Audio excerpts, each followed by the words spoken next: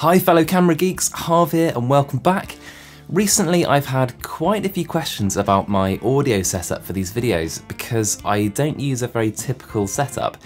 So in this video I'll show you my mic setup and then what I do with the audio in editing to get it sounding crisp but full and fat, basically as good as possible.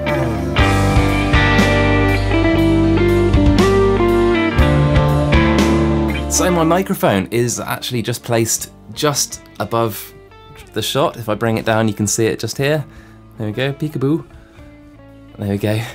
And the mic that I prefer at the moment is the AKG C414 and it is simply my favourite mic in the world. It's not cheap and is designed more for high-end studio recording, but I use it because it sounds great, and I mean really great. The funny thing for me, having a music recording background and then making the transition into recording video, was finding out how popular Rode microphones are amongst videographers. I was amazed because the reputation that Rode products have with studio engineers is not that great, to be honest. I mean, maybe I'm being a little unfair, but I would say more bland, cheap, entry level are more accurate, but they're certainly not considered pro. So I thought, you know, I've still got studio quality mics, so I'm going to use them instead of going for something like a Rode NTG3 or something like that. Don't get me wrong, I like the Rode video mics and that kind of thing. They are good and they are excellent value for money. Now, to show you how I capture my audio, just to be clear, my setup for this stage is certainly not necessary. You could easily record to an external recorder like a Zoom or Tascam. I do it this way because I still have some studio quality gear and it sounds lovely. The signal goes from my mic to my warm audio preamp. Of course, everything is linked below if you want to check out any of it. The purpose of a preamp, if you're not sure, is very basically to make a signal louder. They're in your Zoom recorders, they're in your cameras, but they tend to be very cheap and nasty in those products. But when you spend some cash on a dedicated audio preamp, the effect on your audio quality can be significant. If I had to describe the effect of a great preamp, I'd say it can extract detail, make things sound fatter, warmer, buttery, more punchy, classy and expensive. To put it in perspective for camera geeks like us, it would be a bit like going from the cheapest kit lens to a Zeiss Master Prime. After the signal hits my preamp, it goes then to my Midas desk, which looks pretty cool, but honestly just acts like an external sound card for my 2017 iMac.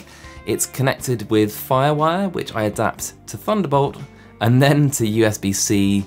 It's kind of a pain, but it works perfectly.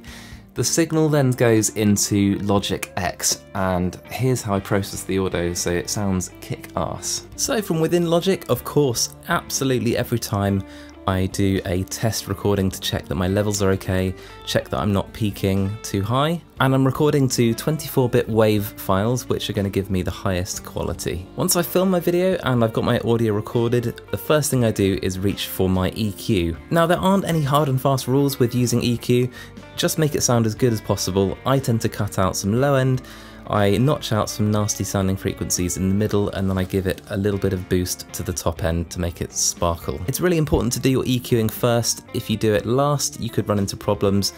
But next stage for me is to reach for my compressor, and at the moment I really like H-Comp from Waves. All it's doing is making the quiet bits louder and the loud bits quieter for a more uniform kind of level, and you can use any compressor. I just like this one, I like its functionality and I like the way it sounds. Just play around with the ratio and the threshold knobs and see what sounds best. If in doubt, try a preset. The last thing I do is I add a limiter, which is a little bit like a compressor. It basically lets you push your volume as high as you like without it clipping. The last plugin you saw was Slate Plugins FGX. It's amazing but expensive. This is the one I would choose if you're on a budget. It's tried and tested, it's pretty amazing, and it's called L2 from Waves. Of course, don't forget that your video editing software will have versions of all three of these. Obviously, I couldn't say how good they are, but they should get the job done. Lastly, we're just going to export the audio to chuck it into our video editing software. And of course, again, I recommend exporting at 24-bit WAV. and the reason we do that is to retain the highest quality. Think of it as the same as exporting a DNG out of Lightroom instead of just a basic JPEG. So there we have your audio and video, and all you need to do is synchronize clips in Final Cut Pro. I'm sure there's a similar system in Adobe Premiere Pro. Just use the default settings and you'll be good to go. And there we go, nice loud sounding crisp audio. No audio editing in your video software? Yes please. So there we go, that's what I do with my audio. I just hope you found it helpful.